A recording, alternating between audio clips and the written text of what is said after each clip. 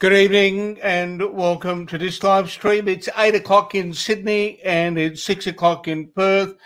I'm Tom Ravlic. I'm a journalist, author of a book called Rorts and Ripoffs. We're going to go through with Lisa Greig, a tax expert, tonight, looking at all of the issues you need to worry about in relation to doing your tax return. It can be a complex time, so over the next hour, Lisa and I are going to explore a range of issues that will simplify a whole range of things. Lisa, thanks for joining me this evening. Absolute pleasure, Tom. We've got nothing better to do, even though Melbourne is not in lockdown. We're doing this in solidarity with everyone in Sydney, of course, and Brisbane and anywhere else where they might be in lockdown. Now, one of the most critical issues for us at the moment is actually for people to understand what precisely we're talking about here. And I think it might be useful to start with talking about the deadline people need to meet. I mean, people can organise their lives around weddings, bar mitzvahs, funerals, dates at the movies, and whatever have you, gym appointments, hairdresser appointments. Compliance is the same. So what are the deadlines people need to worry about, Lisa? Well, you're talking about getting your 2021 tax return in, Tom, I think. So we're talking about the year that ended 30 June, which was Wednesday of last week. Absolutely. And so now we've got a requirement to lodge a tax return, which we have to do yearly as individual taxpayers like we are. So if we earn some money, we usually have to lodge a tax return. And in doing so, if you're going to lodge yourself through MyGov, etc., you've got till the 31st of October when you need to do it.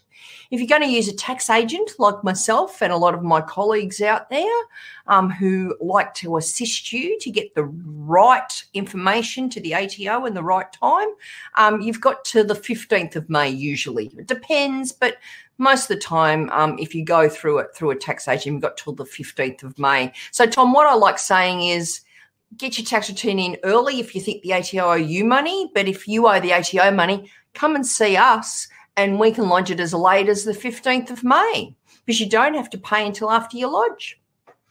Okay, now there are some tricky things for people who are involved in self-assessment. Their deadline is October 31, which we've just said. So what are the tricky things that impact on the way in which people lodge their tax return? What can go wrong? Yeah, so we're talking about self-lodgers here. So we've got an interest. So we can lodge it as an agent for you or self-lodgers, so you can lodge your own. And I think the tricky thing is timing, because when someone doesn't want to do something, there's two schools of thought, isn't there, Tom? People want to get it done quickly and out the way, or they procrastinate and do it at the deadline. Right. So a lot of people might want and think they're going to get money. Like, we talk about the $1,080 that's the perpetual temporary offset that's available. Okay. Yeah. But what I think people have to realize is that we've got the tax office receive a lot of data to do with our income, pretty much all our income. So you think about the income that the viewers have collected throughout the 12 months. They've received salary and wages, they've received dividends, they've received interest, they've received maybe income from the gig economy or something like that. The ATO's got really sophisticated data collection vehicles, and it all comes in. So you've got to wait till all that information comes in. So if you try and lodge your tax return too early, all that data might not have come in yet. So the ATO always will match what you've lodged with the data they've got available to them and go, please explain, why haven't you included this bit of bank interest? Or why have you forgotten your third or fourth or fifth job with what you've been doing? So this is where if you do things too early, you might not have all the information. Even the best record keeping, you could forget about a bank account that you closed way back when, and it's got $1 worth of interest that's going to cause the ATO to go, mismatch. I think you need to pay tax on that extra $1 of income. I think there was someone on Twitter earlier today who basically admitted to having some money that didn't make it to the ATO's portal. They lodged a return, and then subsequent to lodging the return, they get an amended assessment, and the ATO comes along and says, you owe us $1,000. Is that common out there? If you try and do things too early, Tom, it could be that way. Like the ATO have already said, I think it's either the 5th or the 7th of July. They're not going to start processing returns till then. And usually, especially at busy times, it'll take at least a week to process. So say at the earliest, if you're expecting a refund, it's mid-July at the absolute earliest. Okay, now if we think about what happens now, because as I said, everything's digital, everything's online, right? It's very hard to do things on paper now. So what we used to get in the old days, because you and I are about the same vintage, we used to get things called group certificates, if you remember. They used to be on carbon paper. So the viewers out there that are probably, born in this century don't know what we're talking about. Well, we used to call them group certificates. So the payroll office would give us a form and said, this is how much salary you've earned for the year and this is how much withholding. You should take this form, and that's what you use to do your tax return. Now, as we've progressed, everything is now electronic. So just about everyone now is on what we call single touch payroll. So these forms get automatically generated. So instead of getting a bit of paper or even an email from your payroll, it goes into either your MyGov account or me as a tax agent can see it for my clients, right? And what happens is payroll has to, what we say, finalize it. So all your pays go through the system, and then after 30 June or for your last pay for the year, some have already gone through, some will still yet to go through. You basically generate what we call an income statement now. So the group certificate's now called an income statement, and it's all online. So you've got to wait till that's finalized. So what I do when I lodge a return, I check that this form is finalised. I can see it written down. If someone's using their MyGov account, you want to wait till it's finalised. That means that payroll has done everything and said all the adjustments are there. And that should be done. It's usually the middle of July it's meant to be done, but because of COVID, the ATO has given us a little bit of grace, or the payroll officers a little bit of grace till the end of July.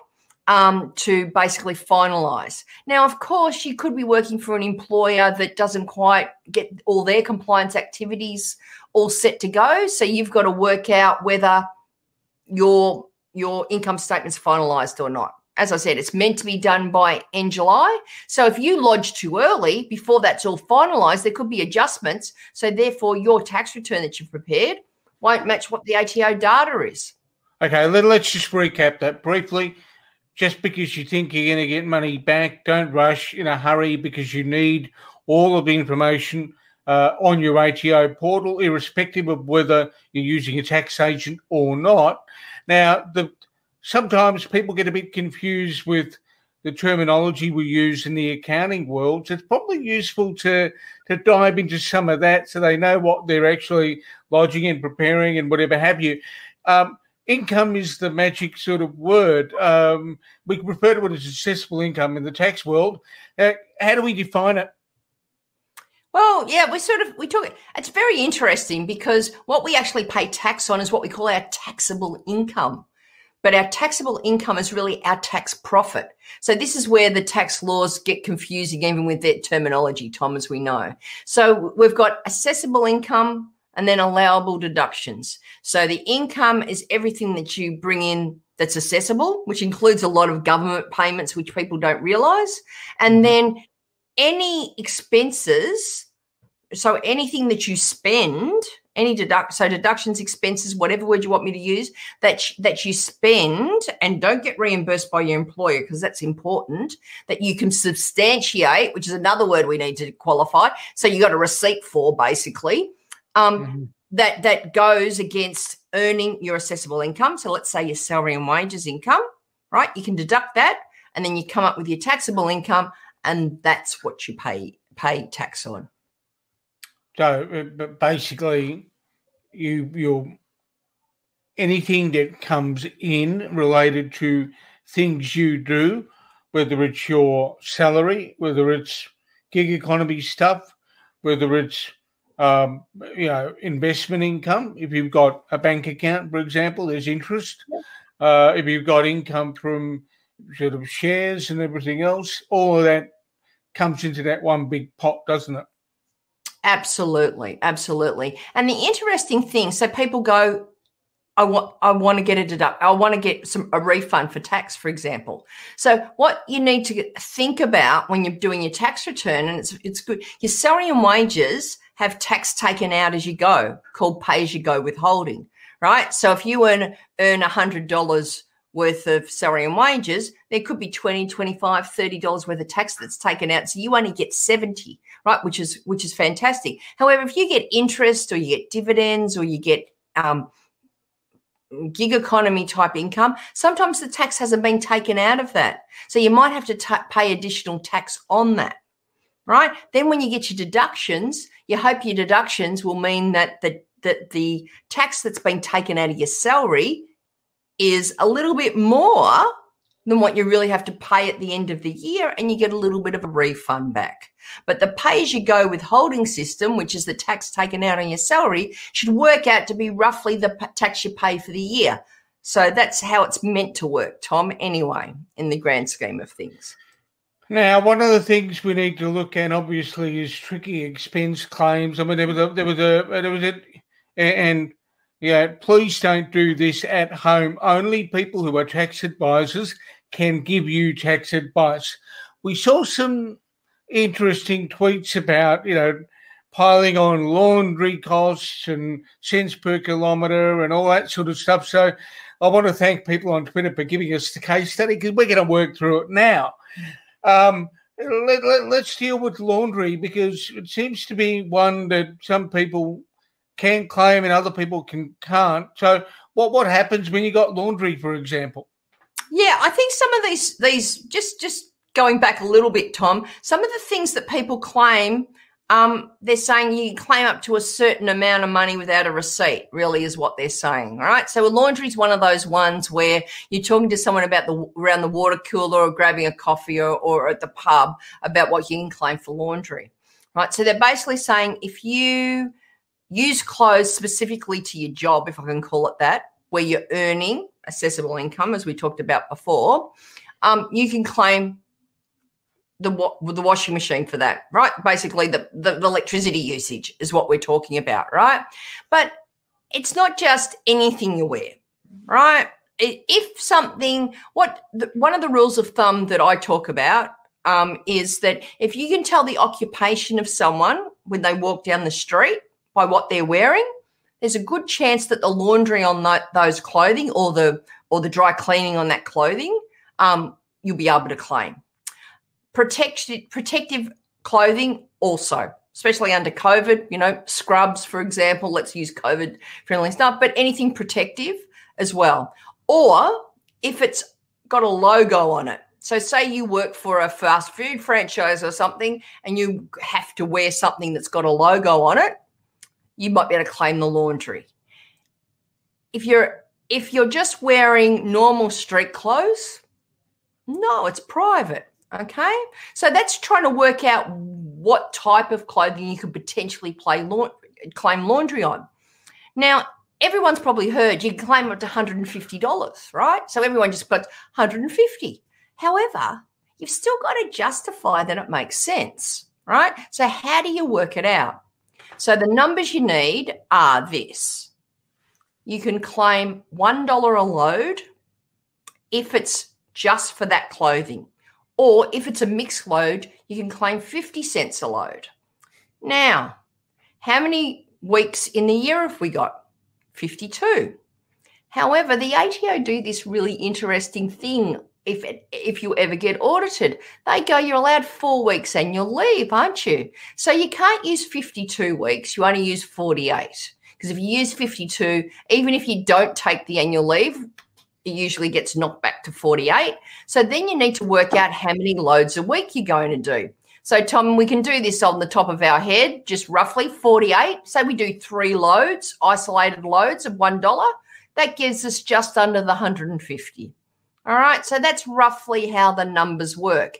However, you've got to think about it as well. Like if you're just washing your fast food franchise outfit and it doesn't smell terribly of oil or whatever, right? It's probably likely you're going to throw it in with your gym gear and everything else. The ATO is going to look at it and go, you're not going to watch that by itself. You're going to wash that in a mixed load. So instead of claiming $1, they're going to say, I'm sure you've claimed this as a mixed load, so it's 50 cents.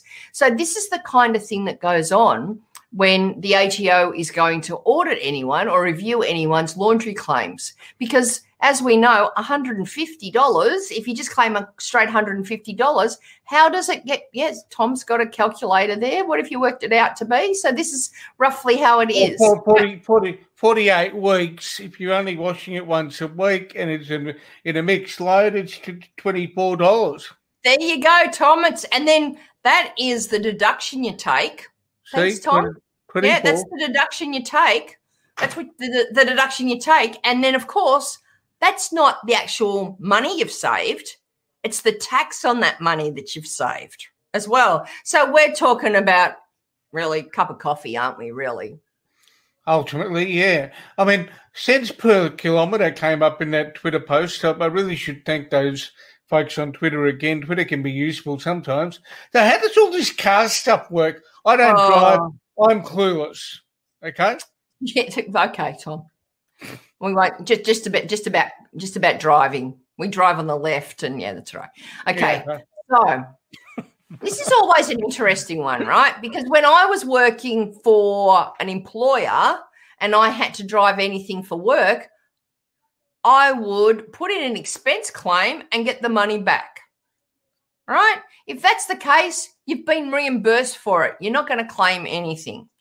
Now, the cents per kilometre method of claiming motor vehicle for work purposes or for earning your assessable income, being your salary and wages, this is another one that everyone talks about because it's sort of like you don't need to do anything for it, right? So what they're saying is for 5,000 kilometres is the theory is, for 5,000 kilometres you can claim with no what we call logbook. So they're saying, oh, we don't have to keep a lot of paperwork. And for the year we've just done, it's 72 cents. For the year before that, it was 68 cents. And you look at it and go, well, that's nothing like I just filled up my car today. It was nearly $2 a litre for 98 octane petrol. So the idea is that you don't need a logbook. So you don't need to monitor everything, and document things. However, you've still got to justify that it makes sense. So you've got to make sure that it's for work purposes, right? And you've also got to make sure you can justify that it makes sense via diary entry or something like that, okay? Now, what people have to realize is from home to work is private, pretty much, right? Then if you're at your job and you have to go visit another client or you need to go, you're out of COVID, we're talking about, right? If you have to go and do some, a course that's related to your job or everything like that, and then drive home from somewhere that isn't your work, you can claim those mileages, right? Or if you're at work and you've got to run an errand for work and come back to work, you can claim those kilometres, okay? Providing you're not reimbursed. Now, home to work can also be business if you're carrying bulky equipment. And the rule of thumb there is if you can't cart what you're doing on public transport, it's considered bulky, is sort of the rule of thumb people think about using, okay? So that's another thing where you can potentially get home to work as a business expense, if we want to call it that, or an employment type expense. So this is where it comes down to. So what you can't do is say 5,000 kilometres is the limit I can claim during this method. 72 cents, get your calculator out again, Tommy, and go 5,000 times 72, that's the maximum claim you can make. But just because you can do that without a lot of logbooks and things like that and receipts and all that sort of thing, people think you've just got a right to claim it. It's what we call under the substantiation exemption type expenses. but it's still got to make sense. You've still got to have some sort of diary entry. You've still got to say, well, I've traveled from X to Y and it's going to be some distance to do that. It's still got to make sense. Now, in COVID times, we haven't traveled as much. So the ATO are expecting a lot of those claims to be a lot less because we've had a whole year of COVID. Last year when we were doing the 2020 tax returns, we had like 3 months only. So it sort of wasn't as a big an impost. But the ATO have already said we're expecting those things to be a lot less. Sorry, Tom. Now, but what you're really saying is it's a bit like Jerry Maguire. The ATO just wants you to show them the money, right? Well, show that you've considered the money, maybe. Well, if you have spent it, right? I'll go with that. Yeah, okay. All right. Now, show me the substantiation. Show me the documentation. That doesn't sound as sexy, though, does it? No, it doesn't. Now, work-related education expenses. Mm-hmm. Now, there are those who talk about this as being just education expenses. That's wrong, isn't it? Yeah, it's one of those things that gets a little bit tricky in the tax return. So there's two item codes, D4 and D5. D4 is self-education expenses and D5 is work-related expenses. Okay, and it's important to understand the differences. What are the differences between the two items? So we're talking for self-education, we're really talking about a course done at a tertiary institution like an MBA or something like that, right? However, what happens with that, there's a part of the tax law that says you can't claim the first $250. Now, the budget announcement in May, we had a budget in May, which was lovely. We were back on the normal cycle, said they're going to, that the government's going to pass legislation to get rid of that $250 so you can claim the lot. Okay, but that's not going to happen for a couple of years, so don't worry about that. But that's the self-education. So that's what we're talking about. And it can't be a government subsidised place, and there's a few other rules around that. But what I'm talking, let's talk about, a master's or an MBA or something like that would be common for that. So that's the D4 one. So you usually don't see too much there. What usually happens is continuing professional development. Now, whatever profession you're in or whatever you're doing, there's those courses that you've got to do to keep your currency, to keep being competent in your job. Now, that goes under the D5 deduction, which is work-related expenses. Okay. Right? So if you go and do a course somewhere, you do something online, but the course has got to be relevant to your current role. So the idea is that the deductions have to be against, so your allowable deductions has got to be against your assessable income, as we call it, right? It's got to be related to your current role. So if I wanted to go off and do a barista's course because I really like coffee, well, if I'm not making money as a barista, I can't claim that deduction, right? Okay. And it's got to be your current role. Okay. Yep. So the link is coming back to the basis of deductions. Any deductions you claim must be related with what you do for work. Education is no exception. Correct. Now, there's been a lot of stuff happening with coronavirus of late, as we have noticed coronavirus capers, particularly working from home. We're going to see a lot of this flow through tax returns, and people are going to be wondering what they can do and what they can't. What are you seeing at the moment flow through in terms of the training you're doing for accounting bodies? What are people asking questions about? Yeah, this is the interesting one because this is something that it's a good news story and it gets caught by mainstream media a lot, Tom, and we've had conversations about this as well. So the ATO say if you're working from home, which means you're earning assessable income, we should give you some work from home deductions for it, for the use of your power, your electricity and things like that. A bit like the washing. So the use of the electricity and the wear and tear on your washing machine. Let's do the same thing from working from home.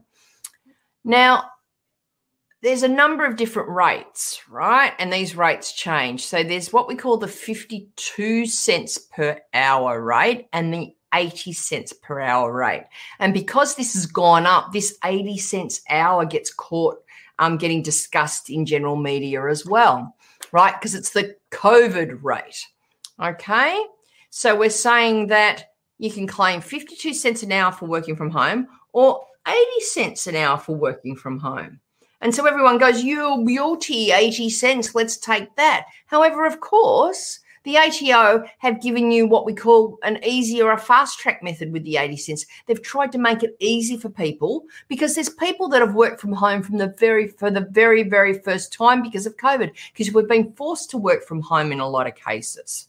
Okay, so my feeling is this with the 80 cent rate is that if you've been forced to work from home because of COVID and you're not used to claiming any work from home deductions in your tax return, that's the one that you might think is a better one, because the big difference between the 52 and the 80 really is you don't need a dedicated work area for the 80 cents. So this is where the ATO has given us a little bit of liberty with what we can claim and what we can't claim.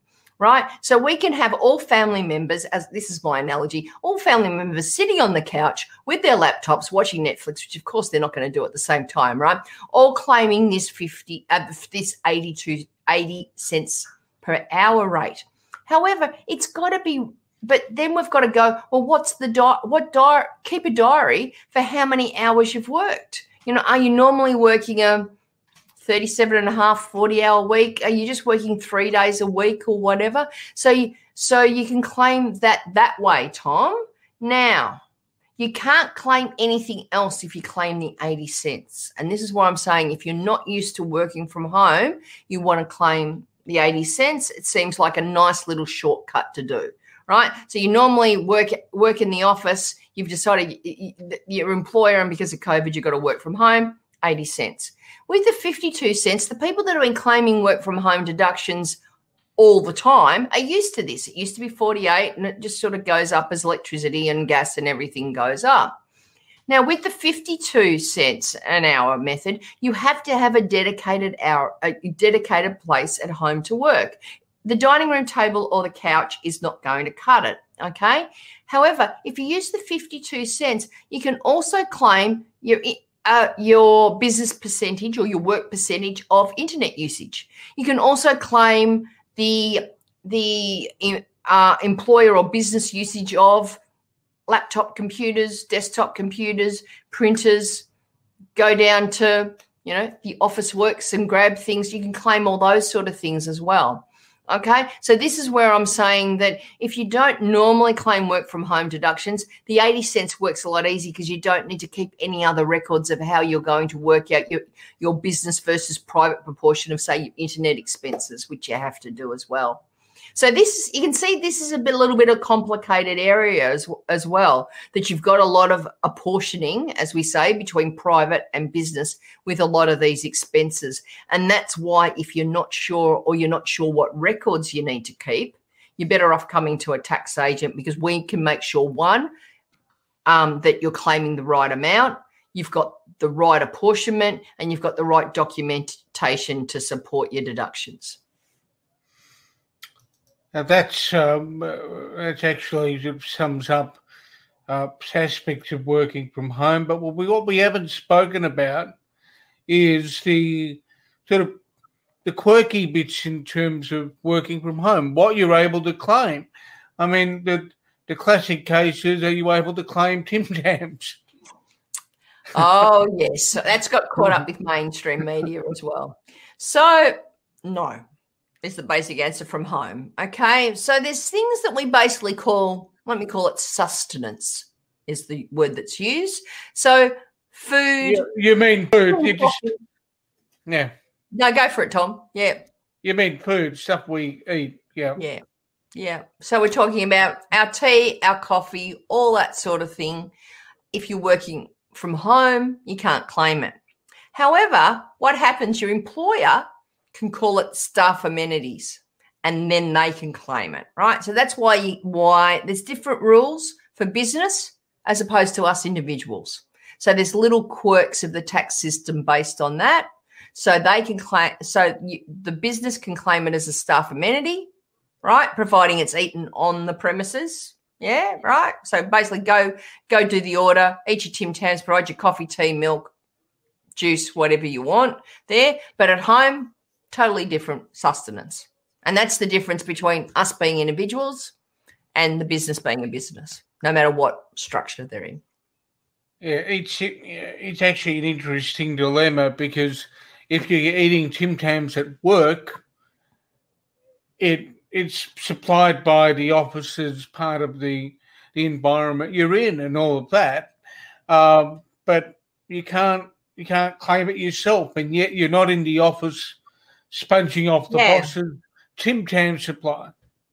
Yeah, and it's exactly the same, actually, Tom, as if your boss takes you out to a cafe and buys your coffee.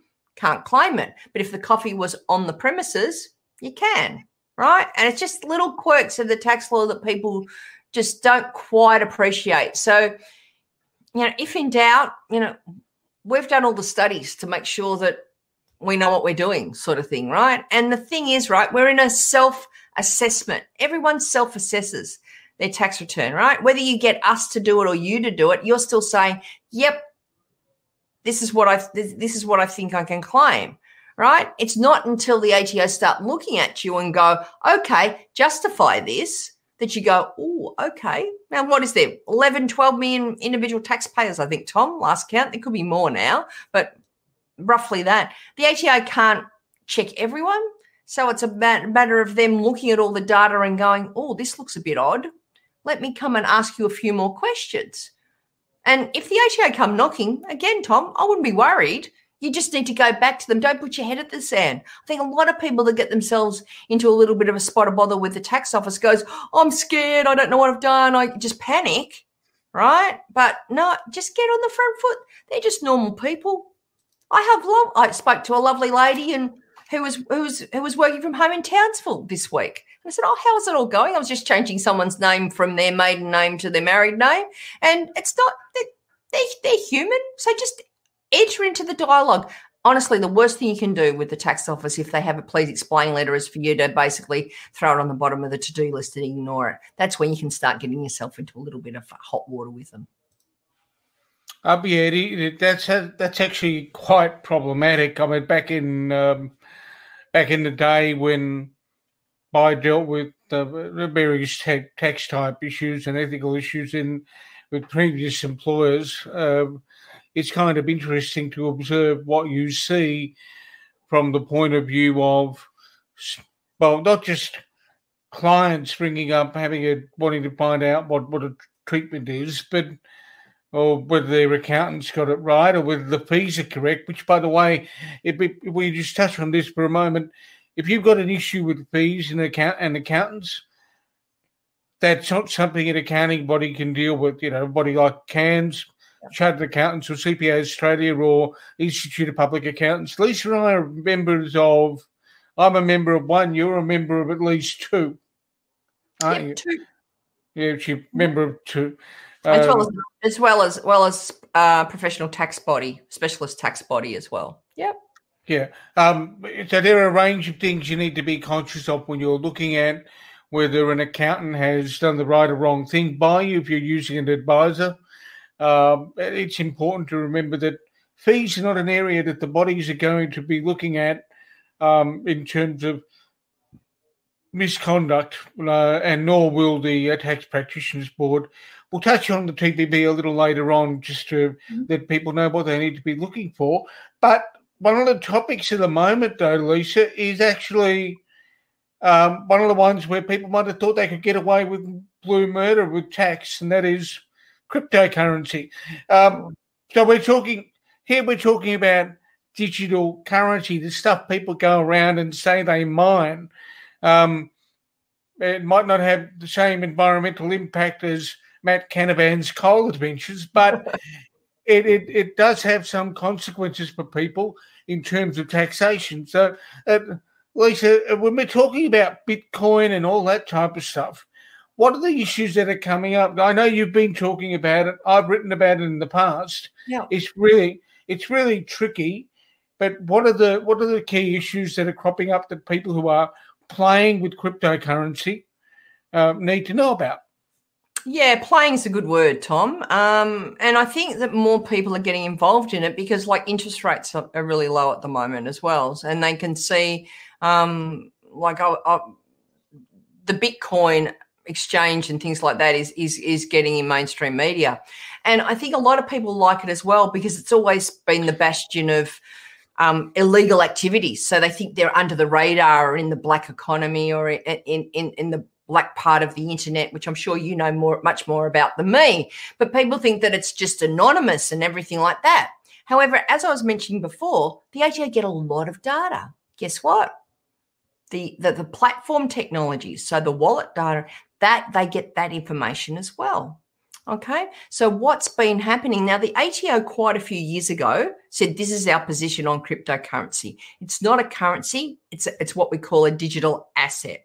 So it's treated like an asset. So if you're used to dealing with shares, we treat the tax consequences a lot like the shares, but the share that doesn't give you any dividends. If you get my drift. Okay, so we treat it like that. But the ATO now get a lot of data from these organizations as well. So as well as all the share transactions and all the banks that talk about interest and things like that, they're getting information about cryptocurrency transactions, right? So think of it like a share. So, but it's a bit more complex than that because what people that deal in cryptocurrency do, they seem to go, I'll buy some Bitcoin, then I'll buy some Ethereum, and then I'll buy some Dogecoin, or then I'll go back or whatever. So instead of buying some crypto and then converting it back into our fiat currency, our Australian dollars, they'll just swap it for another currency and off we go. Right? Now, each time you swap it for a currency, as I said, it's like a share. So each one's a digital capital asset. Every time you swap it for another currency, you're triggering a potential capital gain or a capital loss. All right. So if you want to think about it like shares that a lot of people understand a little bit better, it's like you've bought Telstra and then you've swapped it for BHP and then you swapped it for Rio and then you've swapped it for Wesfarmers as you go. Right. Each one of those is a separate transaction. So not only do the ATO know that you're playing in this space now because the data's coming in, it's actually quite complex to get the maths right, if I can call it that, because each time you do a transaction, we can only pay tax in Australian dollars, Tom. We can't pay tax in Bitcoin. Last I looked, I don't think the ATO will accept that, right? So each time you do a transaction at that point in time, and I mean real time, because we know that there's a lot of fluctuations with cryptocurrency, at that point in time, we've got to work out what the Australian dollar equivalent is and work out whether you've made a gain or a loss. So it's really quite complex. And of course, these exchanges or the platforms or the wallets or whatever you want to call it, the ones that actually enable you to transact in digital currency, cryptocurrency, right? They're not set up to report correctly for the Australian Tax Office like, you know, your stockbroking firms are. So it makes it very difficult. And just for example, there was letters that went out to a lot of taxpayers at the beginning of the year saying, we think you've got digital currency. I think you better make sure that you lodge your tax return correctly. So for those taxpayers that use us, like people like myself as a tax agent, they didn't have to lodge till the 15th of May. So then the tax return was lodged, and guess what? The ATO is starting to query some of those clients to make sure the maths is right so they know it's happening, right? A lot of times our clients think we don't need to worry about it till it comes back into our bank account. But because, as I said to you, each time we transact, it can be a taxing point, either a capital gain or a capital loss, we've got to know about it. So it's really quite complex. And it fluctuates a lot. So there can be a lot of people that are making a lot of money or a big loss. So we've got to bank it somehow or other.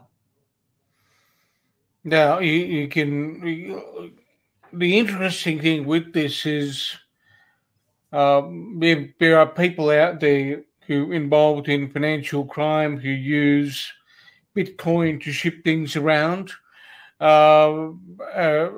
As a proxy for cash.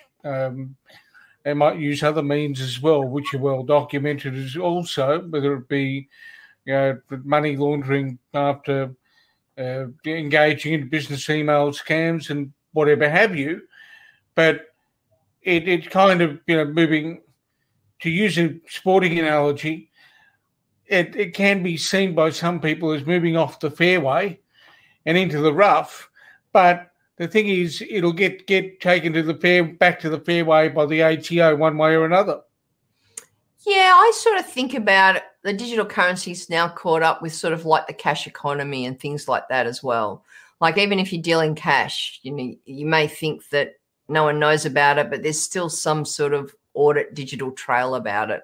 I mean, my feeling for the current tax season is we're not going to be seeing as much businesses, dealing in cash because we've had to tap because of COVID and things like that. But it's exactly the same sort of thing where it's very, very hard now to evade those sort of experiences because there's a data trail, there's digital breadcrumbs, whatever you want to call it, Tom. I mean, your book brought some riff-ups. You've looked at a lot of these sort of things that, I really think that the cryptocurrency discussion has now put some light on what data is available for governments, which is really what we're talking about. It's all of government that the ATO can see. They can see their own little patch, but they can also see what happens with AUSTRAC or Fair Work or whatever as well. So it's all hitting to the regime that even though crypto meant to be sort of for illegal activities,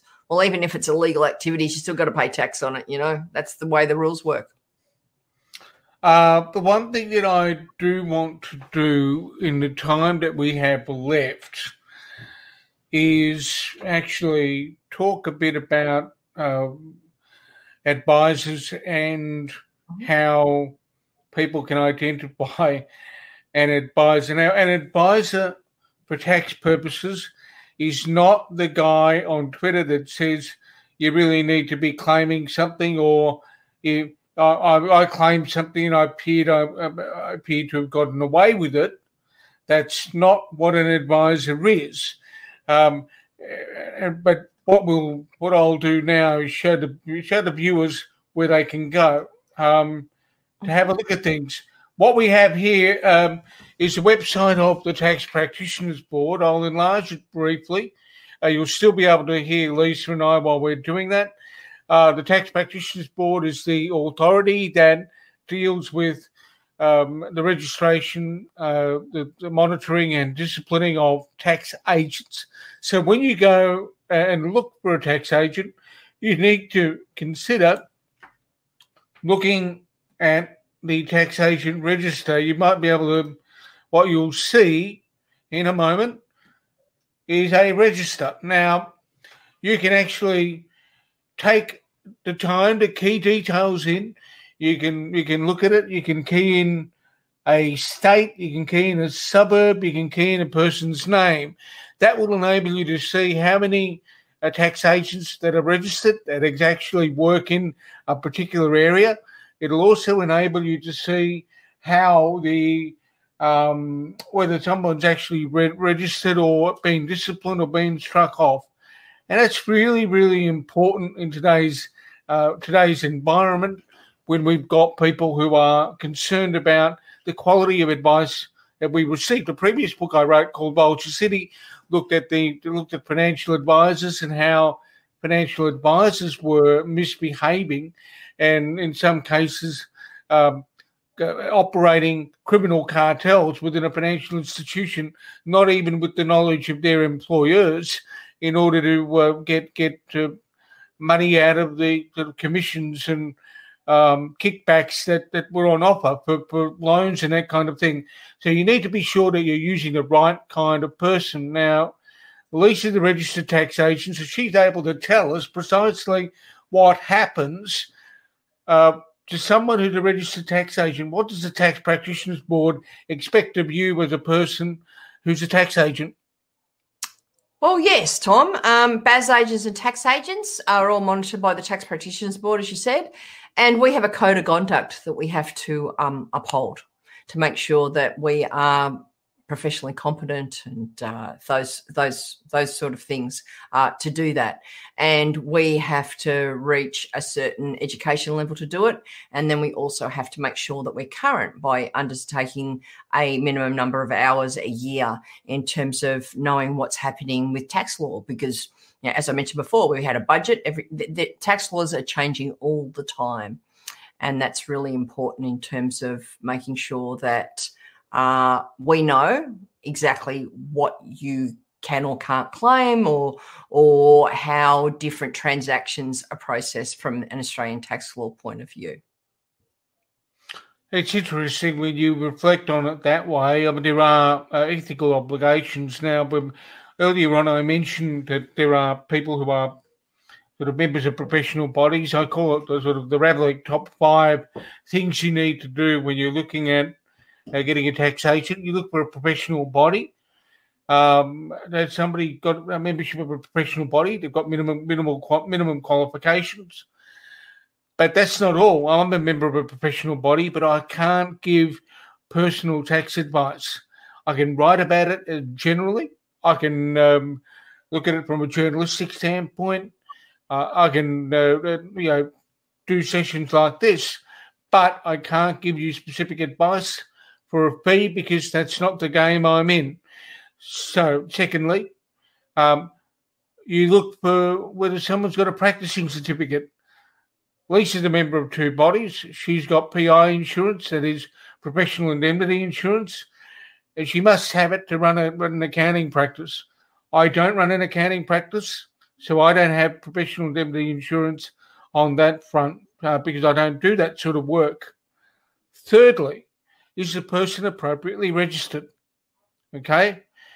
So what you've got to do is look up a website like the Tax Practitioners Board site, which we talked about earlier. Key in the details, investigate whether or not someone's qualified and registered, and do what you can with that particular tool to satisfy yourself. The other thing you'll want to do, of course, is if you're looking for someone to provide you with advice, you do a bit of research yourself on the subject matter. So you walk into a room and actually ask some meaningful questions. Talk to someone with a bit of knowledge behind you, so you can see whether they'll be a good fit. The other thing as well, if you've got people who are who use a tax agent, friends or family, and they've got someone who's quite reliable, you might want to entertain talking to that person. And lastly, guess what?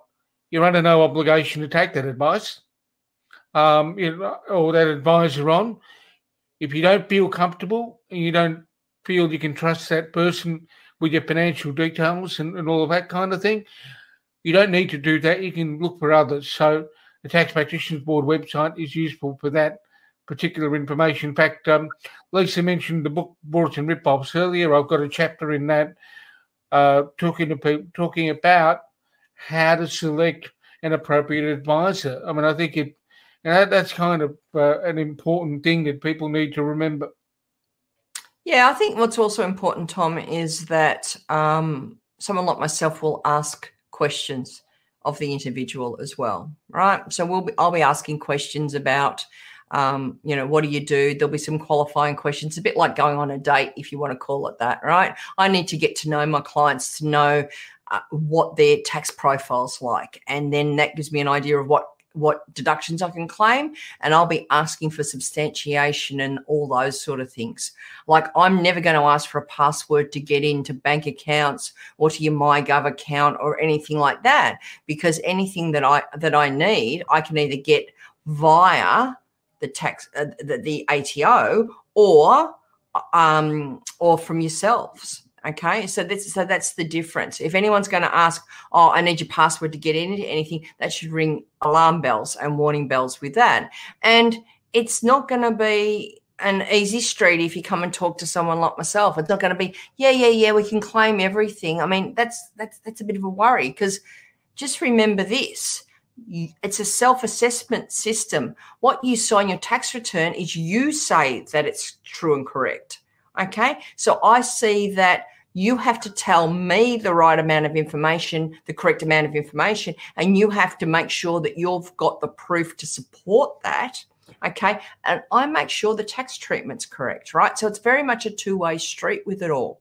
But just please be wary of, especially this time of year, there's a lot of people around that will offer, you know, really good deals to do things and that sort of thing. And just if they start asking for more information that you feel comfortable with, you've got a right to be a bit cautious with that, especially with passwords and logins and things like that, right? And I will basically send someone a tax return to either e-sign or whatever, and I can't lodge until you've signed it. So it's a mutual agreement between both of us that say, yep, you've given me everything, you've got proof of everything, and I have prepared it correct in terms of tax law, and that's really important. That's actually a really, really good point, Lisa, and I think we need to reinforce that. Coming back to the sort of basics of what we're looking at, the deadline, which people have seen scrolling at the bottom, of course, but the deadline for people to lodge their tax return, if they're self-assessing, is October 31. Remember that, and you can plan your compliance horizon, if I can use the word horizon in this context and not in the context of our vaccination process for COVID. And a tax agent will have till May 15 the following year. Remember that income, what comes in, needs to be accounted for. And then you've got expenses that you've incurred getting that income. Your income minus the expenses then leads to assessable income, what you're going to pay tax on. So be careful what you claim. There's possibly one other thing that we need to touch on briefly before we close, Lisa, which is there's a creature in the tax law called windfall gain. Mm-hmm. And people occasionally hear about windfall gain. How do we define it? Because from time to time, people will get winnings. They might win something on lotto. What happens? That's what a windfall gain is. It's basically per chance. You haven't used your skills, expertise, profession, abilities, in effect. There's an element of chance about it, if I can put it that way, Tom. So you basically put a ticket in the lotto, and if you win the million, good on you. That's free money. You win the cash cow, for want of a better term, free money. I went on a game show and won some money, even though you could say that's a bit of a skill, but it's common knowledge. It's still a game of chance, right? So, you win. It's all free money. When you go to the casino, maybe gambling's a good one as well, right? So you basically go to the track when you could. You go and have a punt on our four-legged horses. If you win, you don't have to pay money on it. If you lose, you don't get a tax deduction for it as well. So I always laugh when people say, I won money on the horses. I go, you only hear about the wins, you don't hear about the losses. So that's what we're talking about. So yeah, if you've had a bit of a win somewhere on a scratchy or something because you've had a spare couple of bucks, yep, I'm happy for that to be totally windfall gain. Well done. Enjoy, because usually with getting these things, you've spent a lot more money than what you've got out of it. I think people who take their same numbers of the lotto ticket every week have probably got enough to at least put a deposit on a car or a car for that, isn't it, Tom? Oh, absolutely. Now, just briefly, we mentioned a book I wrote that deals with advisors and other things called rorts and rip-offs. You can get it from Wilkinson Publishing.com.au. That's the book there. It's also available in electronic copy, which for those who are on a budget is a bit cheaper, but it's a Kindle version with Amazon, and also an iBooks version for your Apple device. But that's certainly something people may want to have a bit of a look at if they want to understand more about the tax law, tax advisors, and other things in that context. And that brings us to a close of this inaugural live stream with Lisa and I on tax issues. We look forward to doing one of these again in the not too distant future, possibly on another topic that's not all encompassing, and perhaps let me know on my Twitter account or by any of the other means I've got on my Twitter profile what you'd like us to talk about, and we're more than happy to oblige, aren't we, Lisa? Yeah, I've got nothing better to do on a Saturday night, Tom. Stops me from watching the footy, but it's all right. Always a pleasure, Tommy. Always a pleasure talking with you. Okay, and thank you very much for joining me, Lisa, and thank those of you who've been watching the stream, and those of you who will catch up with it later, because this will be recorded on both YouTube and Facebook. Thank you so much for being with us. Have a pleasant evening, enjoy your weekend, and no doubt we'll see you again fairly soon. Cheers.